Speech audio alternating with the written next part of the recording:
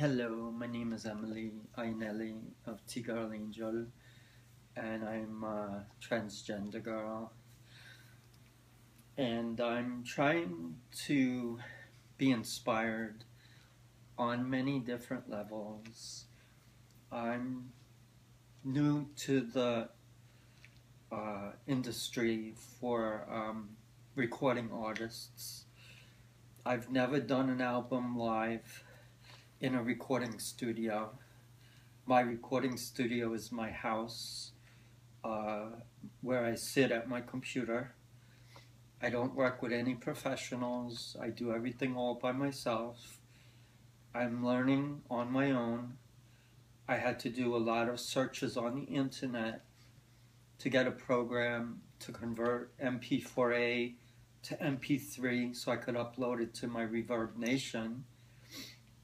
But there are a lot of differences in streaming music, as I've learned, because I've also am now working with TuneCore, where I actually did my very first digital album.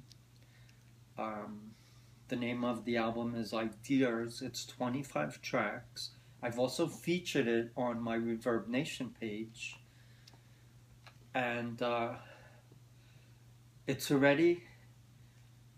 I don't think it's live yet on the Apple Store with iTunes because I don't see a buy link, but I see that I can see the songs there. They do exist on the site, but I just don't know if they're yet available for purchase. And I see them all separately itemized, all the songs. Though I did create an album with 25 tracks, I just see a listing of the 25 songs. Plus, I did 7 singles, and a couple of the singles are actually songs within the 25 track album that I created. And then there were some singles that are separate from that. So I see on the Apple iTunes Store 32 distinct tracks, but I don't see an album or a link to the songs or the album. So I don't know if it's live yet. And I've also selected multiple digital stores for TuneCore to distribute those albums and the album and the singles that I created. So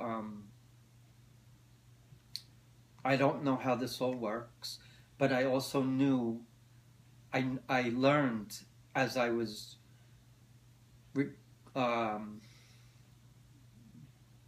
doing the album on TuneCore that I had to have WAV file format.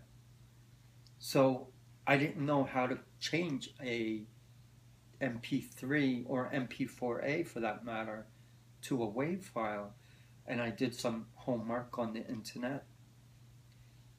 And I learned that all you have to do is change some settings in your iTunes list, then go to the songs on your iTunes list of your created songs, and you can click on it, highlighting the song, and you can change the version. You can create a new version of that song as a WAV file, and you save it to a folder that you create. And then you can go back to your iTunes list and delete that, because then you have two tracks of the same song, and you may not want that. So I go back and I delete that, and I only have the original one. But I have the folder that exists that shows that I have a WAV file, plus I have an MP3, and I have an MP4A. And I also learned that if you want to stream on Spotify and other sites, you also have to convert to a WAV file. I also have music on my MySpace that I've created tracks for, and I'm excited about that. But I'm trying to find an audience that I can aim my efforts towards. And to be honest with you, I'm not a singer, though I would love to take vocal training lessons. First, for two reasons. One is to train my voice to become more feminized, since I am a male to female transgender woman. And second, to learn how to actually sing. When I talk, I still, believe it or not, don't know how to properly talk. And plus, I have a Brooklyn accent, which kind of, I don't know if that's a good thing or a bad thing. But the way I breathe, from what I understand, we don't know how to talk, how to speak properly, because our breathing technique isn't correct. Believe it or not. Because I did take a few vocal training lessons where the instructor told me that your breathing techniques, not just mine, but in general, most people, is not proper to how they should be speaking. And you should be bringing it in from the diaphragm. And I've never really thought about it, you know. It was all subconscious. But there are techniques that you're supposed to use in speaking and enunciating. And I have to learn that. I also need to learn how to train my voice to become more feminine. And I think that's going to take practice. Plus, I would love to sing. I want to sing.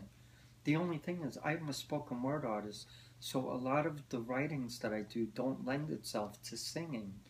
It's more appropriate to speaking, because I'm more of a poet, and I'm more of a storyteller. So for that kind of writing, spoken word is where I fit. I also consider myself alternative and avant-garde because I'm different from the norm, not only in my gender identity, but in my artistic expression. I'm a little bit out there. I'm different. I march to the beat of a different drum. I can even dance to songs that just play in my head. And, you know, you don't even know why I'm doing it, but I dance because I like to dance. I like to be free. I like to set my body free. I like to just be natural and be happy. And that's what life is about, trying to be free and trying to express yourself. And I love the fact that I can be creative. I can sit down and think and write. And for most of my writings, it's very natural for me. It just comes about from just being inspired. You know, things in my life have helped me to draw inspiration. And I think that most people can draw inspiration from their own life experiences. And I think that if you can get in touch with your inner feelings and in touch with your soul, that you should be able to create. That's all I'm doing, is I've tapped into my heart and soul to create things that are personal to me. Plus, I also create things that have nothing to do with me, but I just have this image or idea in my mind, and I bring it to light, and I develop a story, or a poem, or an essay, or whatever you want to call it. And then I like to do a sound recording of it. And sometimes I'll even video record it, reading it, because I can't memorize it. You know, I've always wondered how songwriters and singers can actually sing their songs and how they memorize it. Because I would have a very difficult time memorizing what I write. I have to read it. I can't memorize it. I have to recite it. But that is what a spoken word artist does. They recite. And, I don't know what um, level of popularity I will come to experience over time. And I don't know how this first digital album recording will be received. And I know that it isn't perfect, obviously, because I didn't do it in a sound recording studio.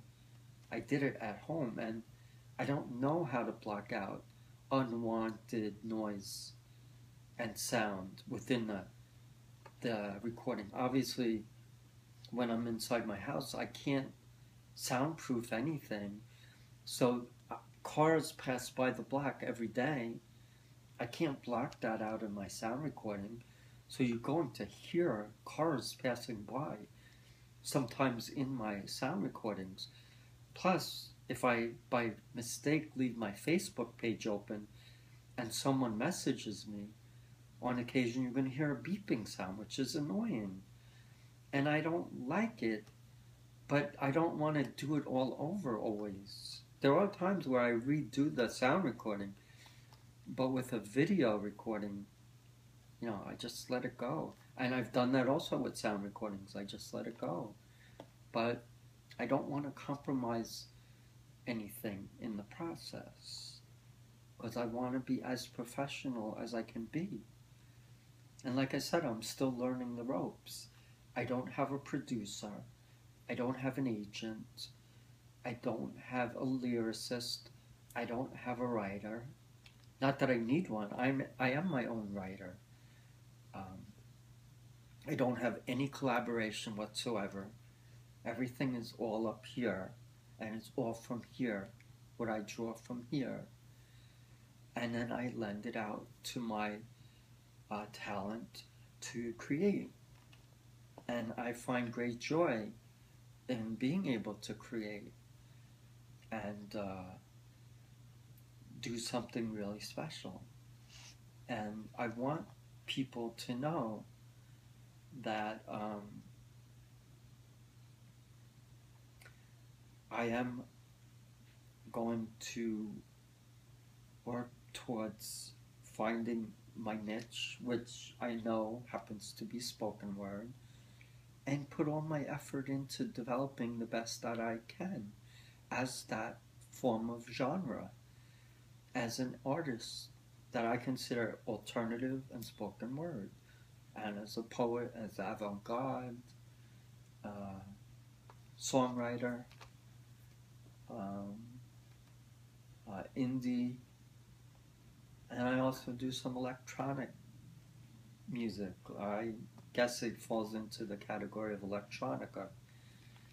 But I'm trying to draw upon my interest and love of music and my passion, which is to write and to create and to inspire. And I feel when I write and I do my recordings, whether sound or video, I put all my heart and soul into it because I want it to be the best that it can be, just like I want to be the best that I can be. I want to prove to people that I am worthy of being noticed, of making an impact, of being heard. And that's all I ever wanted. That's all anybody ever wants, is to know that they can voice themselves, that they can find a forum, that they can express themselves and share who they are, and hopefully touch someone and help them. I'm an advocate for the community that I fall within, the LGBT community, and I am very sympathetic towards people who identify differently, because I identify differently. And I'm going to always be a force for fighting for the rights of others, because I think it's important and it's the right thing to do. And that's all I can do. And I just want to be the best artist that I can be. I love you all, and I'm very appreciative that you are my fans and that you support me. Thank you. Bye, Emily Iannelli of Two Girl Angel. Love you guys.